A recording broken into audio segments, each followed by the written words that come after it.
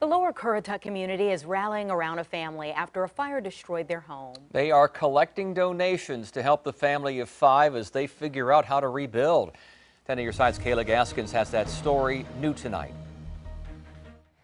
Everyone who was in the home at the time of the fire did get out safely, so that's what's most important. But as you can tell from the damage behind me, quite a bit of damage to the roof and the top of the house.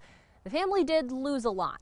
That's why the community has pulled together to help them replace at least some of what was lost.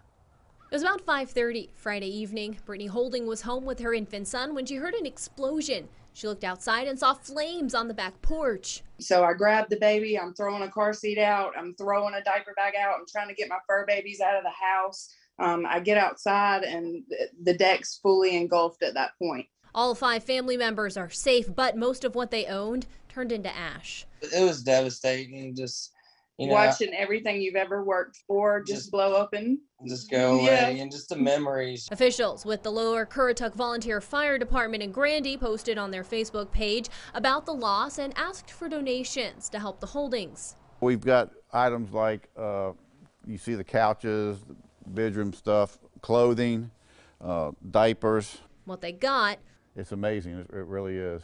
Was an outpouring of support so strong.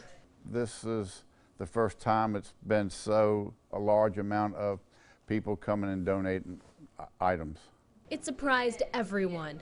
I wasn't expecting this. What you see here is the second round of donations. The family already picked up the first set a few days ago. So we took our 6-year-old with us to get the first load from the fire department, and just the look on her face, it was like Christmas all over again, because she didn't have, hardly anything that was saved. The Holdings are extremely grateful for everyone's help as they put their lives back together, piece by piece.